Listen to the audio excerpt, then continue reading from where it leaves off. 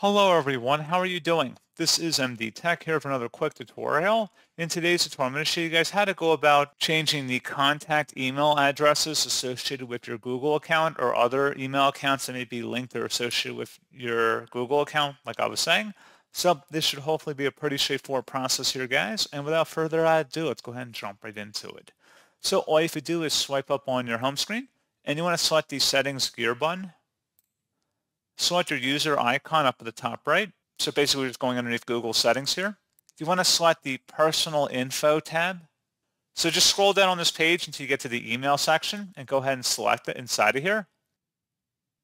And then you can adjust your Google account recovery email, contact email, and alternate emails through this page just by selecting inside those fields. And that's all you have to do.